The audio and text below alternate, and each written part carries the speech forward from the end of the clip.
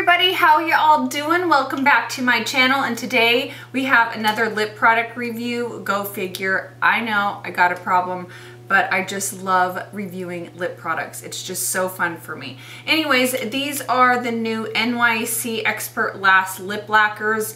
They have a ton of shades in this line, and I was really drawn to all the different nude shades they have. I picked up, I want to say, well, I guess that pink isn't a nude, but I picked up like 3 of the lighter shades, and I feel like they still had 3 or 4 more to choose from. Also went down to deep dark purples and things like that. So just to try them out, I did pick up 5 of the shades. I will be swatching them all for you guys. The shade that I'm wearing now on my lips is called Lincoln Square Love Affair. It is so pretty. I love how pigmented these are, but I have to say the lighter shades on my lips, they just don't set as nicely as I would like. They kind of go into the lines in my lips, not bad, but enough to where they don't look as nice as a lot of other lip glosses I've tried.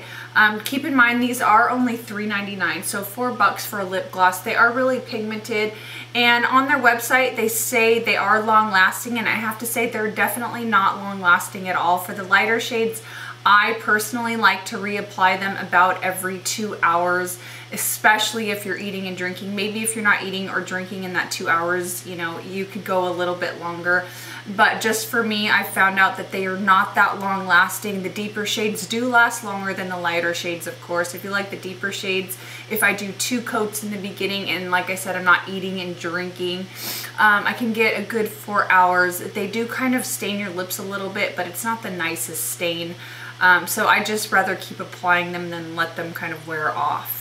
Now, as for the lighter shades, like I said earlier, they don't look as nicely as I would like on the lips, and I'll kind of do a close-up here in a minute of what I'm talking about. However, if you do use the NYC Perfect Lip Primer under these are definitely worth picking up with this. If you do not have the primer with it, I would say pass on at least the lighter shades in this line. But they did come out with this lip primer, and I'm wearing the lip primer under this shade now, and I have to say it makes a huge difference.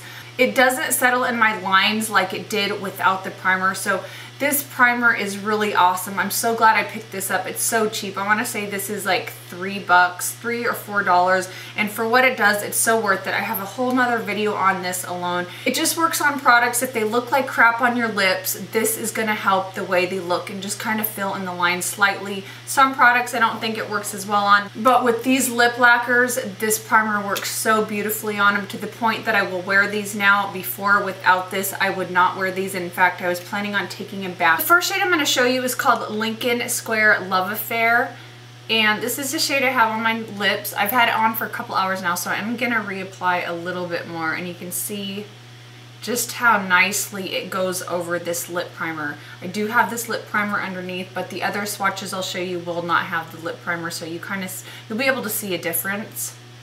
But you can see you get really nice color payoff. It's nice, smooth, and creamy, especially over the lip primer. And the shade is really pretty, so I do love their color selection. All right, moving on to the next shade. This is called Riverside Romance, and this is a really pretty kind of a peachy nude shade. I really love this. It's super peachy and pretty. This shade really travels into my lines and my lips. It just drives me crazy without that primer. I mean, it doesn't look terrible, but it doesn't look the best. And if there's other drugstore picks that look better, then why not? So here we have the shade in Riverside Romance. It is a very pretty color. This one just settles in my lines a lot more than the deeper shades. This next shade is called Madison Square Mauve, and it does have really tiny, tiny shimmers in it. I wouldn't say it's glitter. It's definitely little shimmers, and you cannot feel them on the lips. They are so tiny. So here we have the shade in Madison Square Mauve. As far as the shade goes, I don't really like it on me just because I'm not a big fan of mauves. I think this goes a little bit too deep of a mauve for me, and it's kind of pulling just a slight bit frosty just because of the shimmers in it, but it is a really pretty neutrally color. If you have a little bit deeper skin tone than I do, this would look really pretty on you, and this doesn't settle in my lines like the other lighter shades do. So I do really like how this goes on my lips. Moving on to the next shade. This shade is called Coney Island Candy. It's a really pretty kind of baby doll cotton candy type color.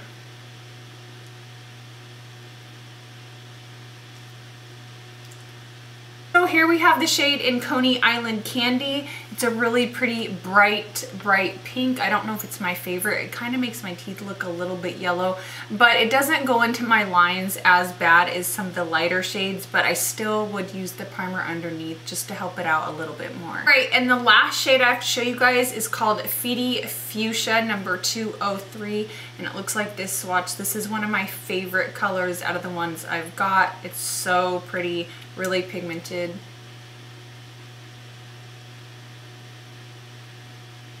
Here is the last shade in Feety Fuchsia. This is such a beautiful shade. I love this color.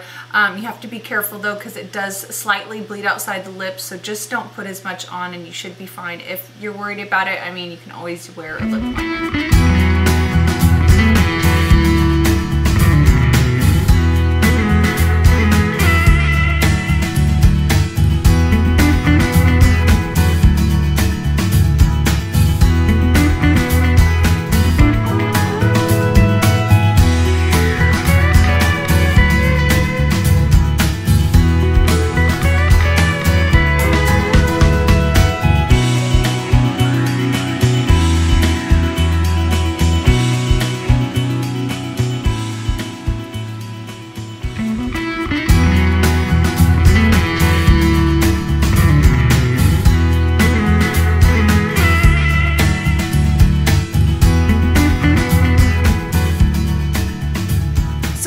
All 5 shades swatched. You can see that they're full of color, they're super creamy, and they go on really nice. However, they're not as long lasting as they claim to be, and the lighter shades will kind of settle in your lips and not look the nicest. It doesn't look terrible, but I was just kind of comparing them to other glosses out there. They don't look super bad to where I wouldn't say don't pick up any and don't try them. However, I'm not going to recommend them unless you have the NYC primer. Only on the lighter shades you need this with. The deeper shades, I think they apply nicely and beautiful. So they do feel really nice on the lips. As they kind of wear off, I don't know, don't let them wear off. Just keep reapplying. I don't really like how they wear off, especially the deeper shades. They just kind of stain, but it's patchy and it's not pretty. The lighter shades just kind of wear off a little bit better because they are lighter.